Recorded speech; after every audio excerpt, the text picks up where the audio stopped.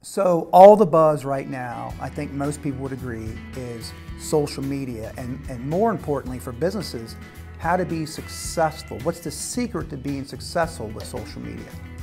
Well, this might be a newsflash for you, but it's called social media for a reason.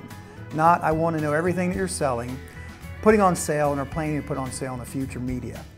It's the fact that 70% of consumers trust recommendations while only 14% of people trust ads. So be social, don't be selling. If you're really great at what you do, your customers will do the talking and selling for you on social media. Be in the conversation, don't be the conversation.